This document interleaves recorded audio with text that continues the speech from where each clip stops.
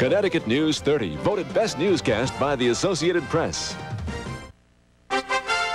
Now, live from WVIT Channel 30, this is Connecticut News at 11.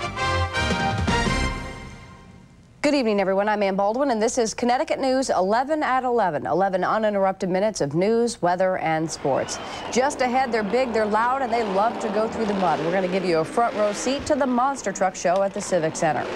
We're going to tell you why this baby penguin is making history tonight. And Lucy Arnaz talks candidly about life with her legendary comedian parents. We'll take you behind the scenes of tonight's NBC documentary, Lucy and Desi, a home video.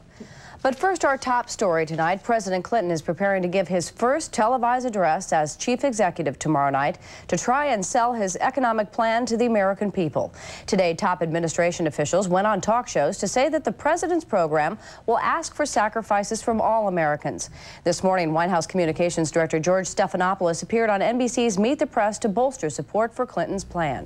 There are going to be cuts in every single government agency, and there are going to be close to 150 specific spending reductions in the president's plan. He's serious about spending cuts in a way that no other president has been serious. We've heard a lot about it before, but nobody's done it. This president is committed to doing it.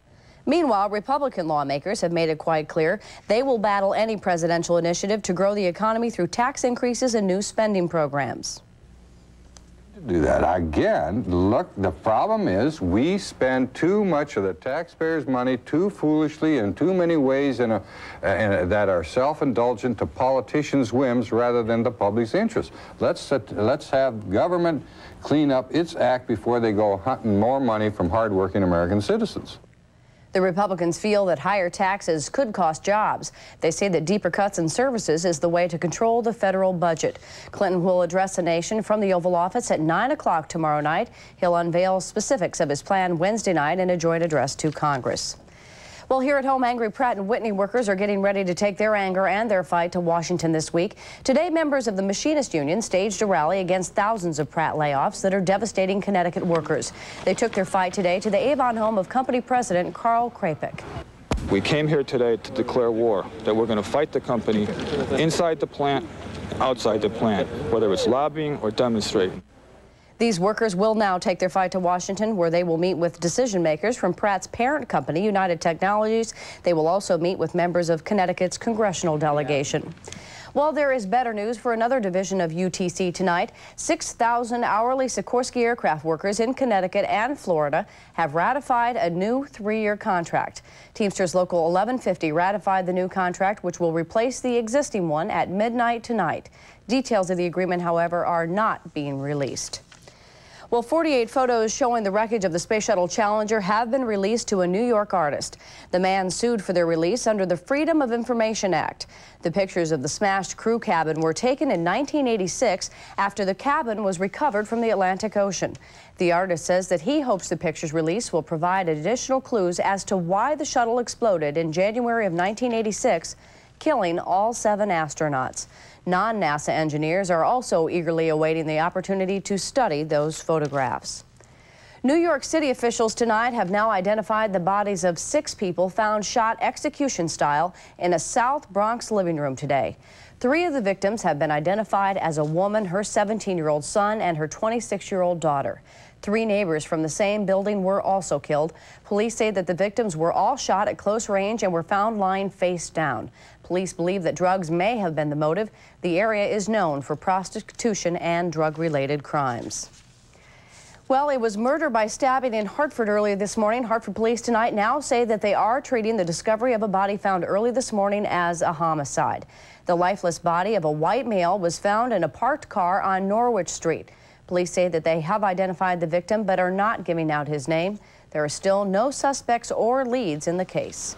The remains of a body found today in Guilford is now at the state medical examiner's office tonight, where tests will be done to try and figure out how the victim died and who the victim is. A local resident called police after her dog came upon what appeared to be human remains. Police tonight say that the identity and the sex of the skeletal remains has yet to be determined. The State Police Major Crime Squad and Guilford Police are investigating. NBC tonight has uncovered new evidence that now suggests that Desiree Washington brought charges against Mike Tyson for the money. NBC law correspondent Star Jones obtained a copy of a document in which Desiree and her parents retained an attorney and agreed to pay him 1/3 of any damages that they recover. Some of the jurors who found Mike Tyson guilty at the original trial now think they may have made a mistake. She has lied to me. One simple fact, she stated she only wanted two things: for him to get help and for him not to be able to do it to somebody else. Nothing about monetary. Having heard additional information, are you having a hard time justifying what you did in that jury room? In hindsight, yes. No. Yes. Lawyers for Mike Tyson will go before the Indiana Courts of Appeals tomorrow seeking a new trial for the boxer. Well, while some of those jurors admitted they may have made a mistake in convicting Tyson, another survey is out in another controversial case.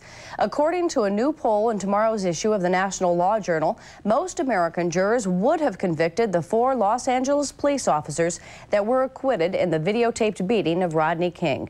In the poll of the nearly 800 jurors, 61% said that they would have convicted the officers in the King case.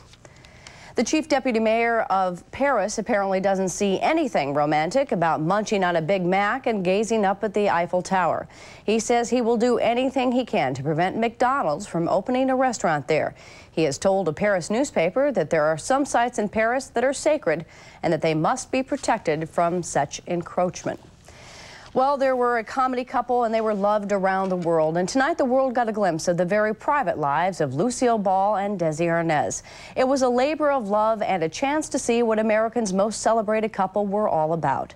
Norman Mark goes behind the scenes tonight to take a look at Lucy Arnaz's family documentary, Lucy and Desi, a home video. While other hearts go wandering. A work of love and opportunity, the home movies of Lucille Ball and Desi Arnaz. For Lucy Arnaz, the daughter of Lucy and Desi, and her husband, actor Lawrence Luckinbill, this was a chance to change the impression of an earlier CBS drama which called Desi Arnaz a hard-drinking womanizer. Are you making this documentary in response to the public image of Lucy and Desi? He did drink too much and apparently did fool around on my mother, and that was terrible shame brought to her because of that. But they never tried to explain any of it to me. I thought, well, but don't tell me that and then not tell me why. I mean, I want, if Lincoln had been accused, I want to know why. They're famous people. You should go deeper. They couldn't make go of it because they were product of the times when it was very hard to admit failure and to go receive help for it. Not a lot of help was available. You know, even in those days, it wasn't chic to go to the Betty Ford Center. Even if there had been one, it was, you were admitting you were drunk. You know, you were admitting you were crazy if you went to a therapist. They had on the screen the image of the perfect family, and they never had it themselves, not from day one of their lives. I asked Lucy Arnaz if doing this program was a form of family therapy. It's exactly what it's been like, family therapy. I have to say, I've been through some therapy, and I've used it to try to ask the right questions. And another thing is, you'll go home to your own family and say, well, I'm not going to wait till my parents are gone or close to gone before I try to reconcile some of the feelings I have. Because that's the saddest thing that happens in life is we wait, we procrastinate, and suddenly somebody's gone, and you can't fix it anymore, even if you wanted to. Lucille Ball did try to reconcile with Desi, but not even her love letters were enough. We have nothing to worry about. Please believe that. All my love, forever and ever, your wife. I'm Norman Mark for NBC News. And now for a first look at tomorrow's forecast on 11 at 11, let's check in with Steve Teeling in the Weather Center. Steve? All right, thank you very much, Ann. You just saw some home videos of Desi and Lucy. How about some home videos of you, Ann? I did a little bit of investigating today. This was you and your family out there on Valentine's Day having a lot of fun sledding on down the hill. That's the correct way to do it. Now watch this. Danny, her son, will be at the wheels. Look out. Look out for the tree. Oh, you got it. I bet you can't wait, Ann, until he gets his license. I bet you're looking